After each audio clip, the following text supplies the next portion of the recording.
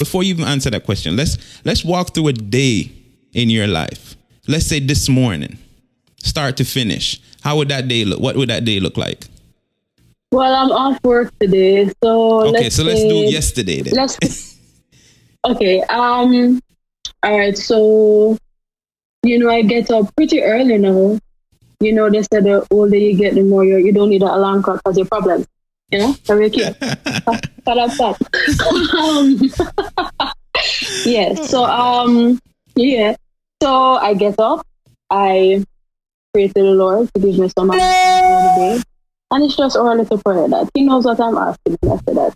Right. So I get up, I, chit chat with the persons in my house.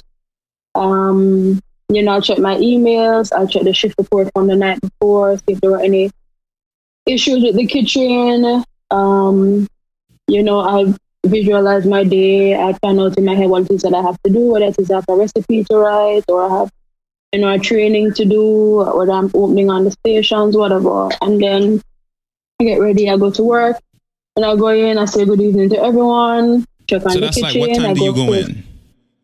It depends. I get in as early as 6 a.m. sometimes what? 10, sometimes 9, sometimes 11. When we were at our regular operating hours, I would get in the evening about 3, 4 o'clock, and then I'd be leaving anywhere between 1 a.m. to 2 a.m. Mm-hmm. So, I get to work, I check on the kitchen, I taste what's on the line, I speak to the chef, I'll ask them where they are in the prep list, check up on the important things with your chicken spring roll, our meat, ensuring that the temperature is correct, people are properly attired, management things. Right. I'll go upstairs, I'll speak to purchasing, find out if all our goods are in, if we have any non-deliveries, what it is that we're expecting, check up on the 86 list from the night before. I'll speak to the operations manager because we almost always have some recipe to go over, always have something outstanding for him. I'll speak with the financial controller just to say hey, because he's my little friend, Right. Or to go and beg for some equipment or for some money to do whatever. Right. And then I head into the kitchen, and since COVID, I've been on the line a lot more. I've been cooking a lot more, which I am not mad about. I'm not mad about at all. But for the most part, I spend a lot of time expediting, especially when it's busy. And that's what I love. I love when it's busy. I love when the pressure is on and, the kitchen loud and the dishwasher go on. The servers, them will behind me and yam up them little self for them order. You understand? Man, the kitchen back and forth. I was building a vibe and I'm setting the pace. I was building the energy. I was getting the food out. And I love that. Like when you're like that on a Saturday month end,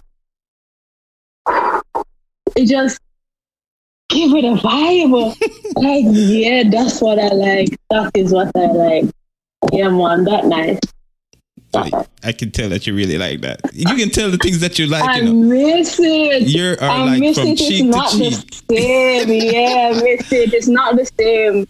With curfew on the hours or whatever, things are a little different now. Business is still good, don't get me wrong, but now the hustle and bustle, people are still going out then. Of course. I think persons are so tired of being stuck at home, and so whatever opportunity they get to leave the house, they go. Whatever opportunity I get to leave the house, I go. I go, leave this house, and I'm not trying to go crazy here. Pastrybear TV, big up.